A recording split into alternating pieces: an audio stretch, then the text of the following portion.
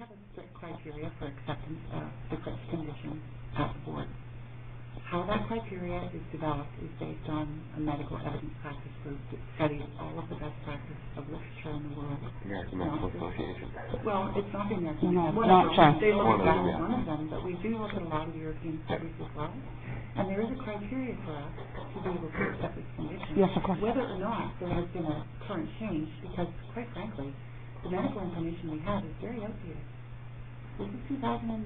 Yeah, we don't have a lot of accurate, comprehensive information since 2007. No, I was never allowed to go see any specialist or anything because, like I said, it was all out of my pocket. Yeah.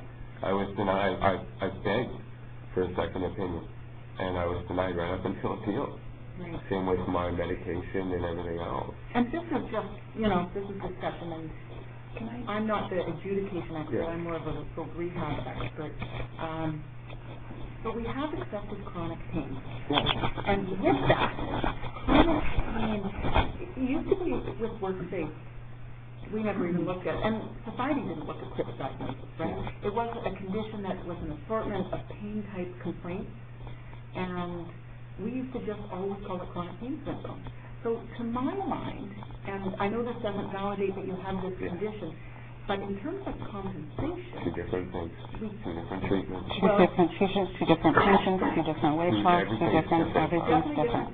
Different everything. The way I get treated is different. Everything is different when it's chronic pain and CRPS. I've been through the whole system side by side with CRPS clients that have been accepted. What are they getting that you're not getting? Just full wage loss, pension, and full treatment. Full medication, nerve block. My medication, like everything that they were entitled to, I was not. Okay, so I have that information for me to take away. Yeah. For us to take away to review the CRIPS diagnosis. Like I was sent to training programs. If I can just back into that. With non-compensable CRPS, right on my file. Right. Non-compensable CRPS. How can you get CRPS? But not compensable, let alone it's... Like that, that's the word for I don't understand. We're just saying you don't have CRIPS. We're not saying that it's not compensable. No, it's stated right in my file. Uncompensable CRPS. And I looked up the word. I can't find it. Let me back up for a second. No problem. I made a copy of documents that I brought. Sure. Because I think it's important that we're all speaking from the same function. Yes. So this is your file. You need to have a single file. Okay. Cool. I do want to address the first issue, which is the report that's right on top. Cool. Which is the WCAT decision on CRIPS. And this is where we have had that discussion that sometimes decisions are binding on the board. Any WCAT decision that they find is binding on the board. Even if it's done under false pretenses, though, or false information and false doctor reports, how can that be set in stone? It's the way the system works. So then that's wrong. I can't tell you what I can tell you is that the appeals were denied. To manage the CRIPS, and the three issues that were under consideration were whether the RSC or CRIPS condition should be accepted under the claim. I know you know that, so for our discussion purposes, whether you're entitled for referral to a specialist and whether you continue to be temporarily disabled because of that condition. So based on the study of that finding and the evidence that was considered at this time, it's not something we can consider without new evidence. And now that I have new bone scans and stuff like that. Because I can't look at anything unless there is a further assessment to determine that there is a change from the information that was considered. And I'd be more than happy to go anyone, anywhere, anytime, except for Gertrude. We'll take that one away and have a look at that. Cool. Okay. But this is why, we have to say.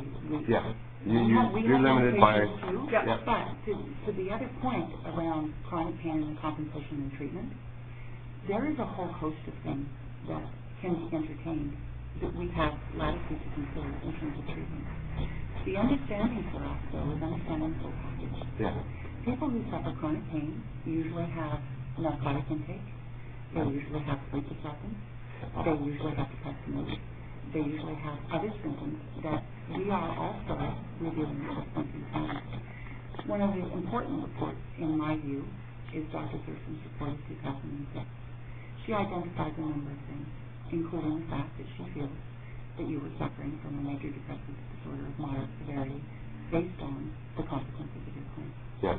That was kind of a pivotal, it was a pivotal piece in our mind in reviewing your claim, and something that wasn't reviewed We looked at that and said, we think this needs to be readdressed. And then I was sent them to the 17th floor all alone, and with no money for food, no medication.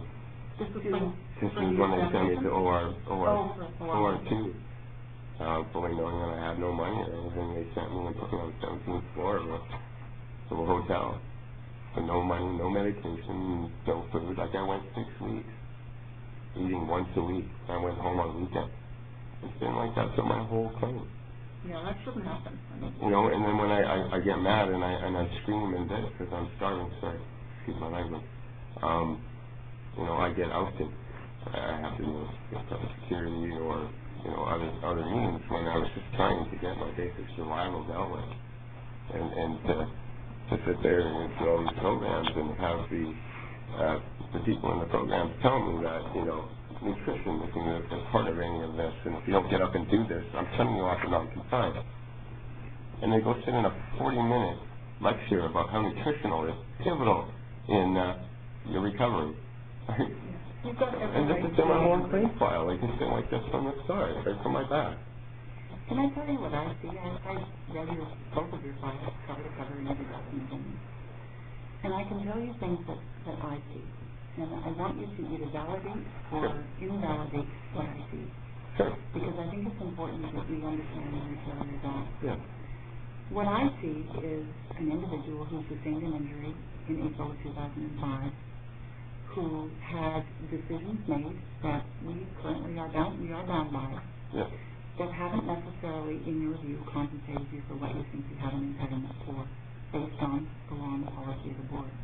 Yeah. What I also see is an individual who has had a struggle in life from the beginning and who built a very successful career and was able to support and provided by the support of your employer. Good work. You were known for what you did. Yeah, he went out and sought me out for my job. And you were able to provide for your family until injuries came along. Quite well, yeah, we were pretty happy. So the first injury in April led to, where you were still suffering some consequences of that first injury, led to the second injury. Yeah.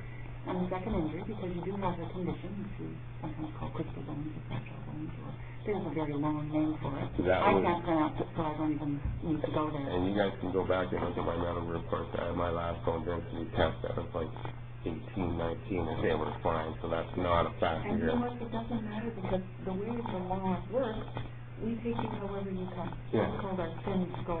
Yeah, I mean, I've had a few claims throughout my years. Yeah. I've gone back in past. Doesn't matter. Like, I just wanted to work, man. I like my job. I like to work. I work 16, 15 hours a day and I love it. All the reports in the file say that. Yeah, to get thrown into nothing in an instant. It was just, wow. And so, if you walk through all of the issues that have come up and all of the things that have happened and all of the struggles that there have been, yeah, you're now at a place that's very unhappy. And I guess what I see in looking through, and the claims you know, but only a part, only a part. Yeah. What we need from you is to tell us the and you can be in space, give us an opportunity to actually see a person and see the impact of where you are and what's happening in your life. Well, I watch my kids go hungry, and I watch them go hungry for weeks, like tell them they only get breakfast. We are currently watching our kids pack to get ready to go to Lauren's sister's house because of the $566 pension he's received for the last 6 months, and we can't pay on it. Claim file open, so I can't even get help from WorkSafe. I've tried to go to WorkSafe 4 times since Lauren's been on this claim. It's been turned away every time because you guys leave it open. If you just accept what's on the accepted claim list reports, there's money there for you. And I get direct talk to my doctor going, well, if you go do this, it's going to be detrimental to your health. But then WCB adjudicators going, well, if you don't, we're just going to take what little money that we are.